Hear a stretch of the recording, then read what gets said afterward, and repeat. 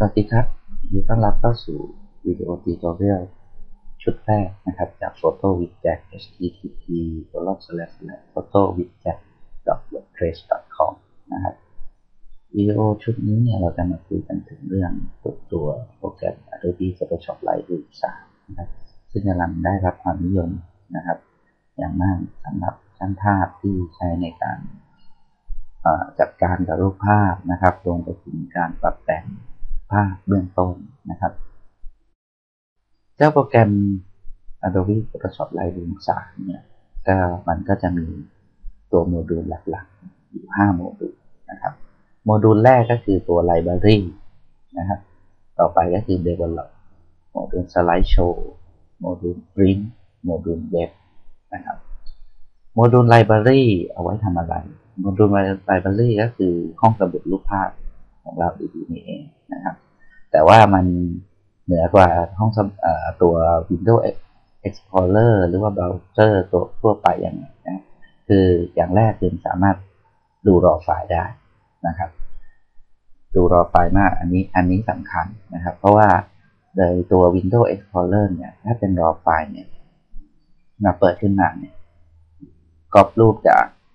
กล้องเราเข้ามาที่คอมพิวเตอร์เนี่ยมันก็จะเห็นเป็นแบบนี้นะครับไม่เห็นเป็นรูปภาพเพราะนั้นการทำงานการจะปรับแต่งอะไรการเลือกรูปมันก็ทำได้ลำบากนะครับเพราะนั้นเนี่ยเขาก็เลยทำเจ้าตัว Lightroom เพื่อมาแสดงรอไฟล์ของเราให้เราเห็นนะครับโอเคนอกจากให้เราดูรอไฟล์ได้แล้วเนี่ยมันยังสามารถทำให้เราใส่คีย์เวิร์ดนะครับคีย์เวิร์ดสำหรับรูปภาพหรือว่าใส่ข้อมูลอื่นๆที่จะไปกับรูปภาพเช่น Copyright Data ต่างๆนะครับอย่างเช่นนะครับผมต้องการถ่ายรูปมาเนี่ย 3,800 กว่ารูปวันนี้ผมต้องการที่จะทำงานกับรูปที่เป็น Landscape นะครับผมก็สามารถเข้ามาที่ Text เพื่อจะฟิลเตอร์รูปที่มีคีย์เวิร์ดคำว่า Landscape นะครับหรือว่าถ้าผมอยากจะทำกับ Portrait นะครับผมพิมพ์คีย์เวิร์ดภาพที่มีคีย์เวิร์ด Portrait ก็จะขึ้นกลับไปที่ Landscape ก็กลับเข้ามาโอเคคราวนี้เราก็จำกัดภาพแหละว่าเราจะทำงานกับภาพที่เป็น Landscape สมมุติว่าผมต้องการที่จะตกแต่งรูปภาพนี้นะครับภาพนี้ผมก็คลิกที่รูปนะครับแล้วผมก็ไปที่เดิมโมดูล Develop ก็จะทำงานเรียกรูปขึ้นมานะครับแล้วก็จะมีตัวแท็บนะครับทำให้เราสามารถปรับแต่งค่าต่างๆรูปภาพได้นะครับสำหรับคนที่ถ่ายเป็น RAW ไฟล์เนี่ยก็จะสามารถปรับแต่งตัวไว้บาลานซ์นะครับตามไว้บาลานซ์ในกล้องนะครับปกติที่ผมถ่ายเนี่ยผมจะเซตที่กล้องเป็นออโต้ไว้บาลานซ์นะครับเพราะว่าบางครั้งเนี่ยเราต้องการทำงานอย่างรวดเร็วเพราะการมานั่งเปลี่ยนไว้บาลานซ์ในกล้องอยู่เนี่ยมันเสียเวลานะครับเพราะนั้นผมจะตั้งเป็นออโต้ไว้บาลานซ์ import ภาพรอไฟล์เข้ามาแล้วผมถึงจะเปลี่ยนตัวไว้บาลานซ์นะครับในที่นี้ผมจะเปลี่ยน cloudy เพื่อให้ดูภาพอบอุ่นขึ้นสักหน่อยนะครับแล้วก็นอกจากนี้เนี่ยเรายังสามารถปรับแต่งค่าอื่นๆได้มากมายนะครับค่า exposure ค่า contrast ค่าความคมค่าความเข้มของสีอะไรทุกอย่างนะครับปรับแต่งได้หมดเลยนะครับโอเคคราวนี้เดี๋ยวผมเอาให้ดูนะครับ before and after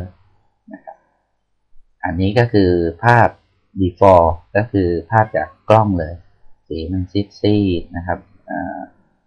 มันดูไม่ค่อยเร้าใจเท่าไหร่นะครับคราวนี้ผมก็เลยมาปรับนะครับดู after นะครับ after อันนี้คือปรับแต่งปรับสีแสงอะไรเรียบร้อยภาพก็ดูดีขึ้นแล้วแต่ว่าใครชอบแบบไหนนะครับบางคนอาจจะชอบแบบอย่างนี้ก็ได้มันเหมือนกับเราไปร้านก๋วยเตี๋ยวครับไปร้านก๋วยเตี๋ยวบางที างคนก็ปรุงมากบางคนก็ปรุงน้อยนะครับแล้วแต่รสนิยมการถ่ายภาพมันก็เหมือนกันนะครับ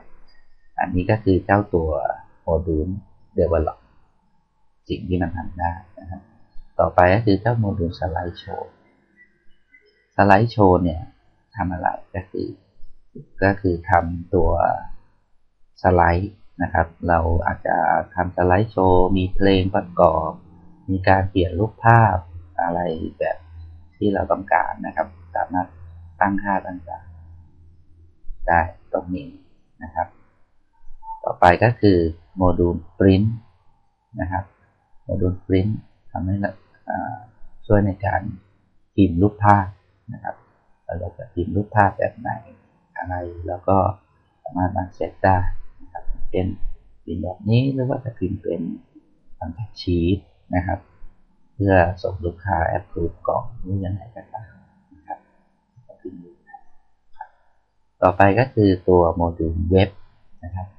โมดูลเว็บพูดตรงตัวก็คือว่ามันช่วยเราทำเว็บแกลเลอรี่ให้เรานั่นเองนะครับเดี๋ยวนี้เราไม่ต้องไปนั่งเรียนรู้ภาษา HTML นะครับเจ้า Lightroom เนี่ยทำให้เราเสร็จสับเลยนะครับเราก็เลือกรูปแบบนะครับอยากจะได้แบบไหนนะครับก็เปลี่ยนได้ตามใจชอบนะครับนี้ก็จะเป็นพื้นฐานเริ่มต้นนะครับในการทำความรู้จักกับเจ้าโปรแกรม Lightroom 3ส่วนในวิดีโอต่อไปเราก็จะ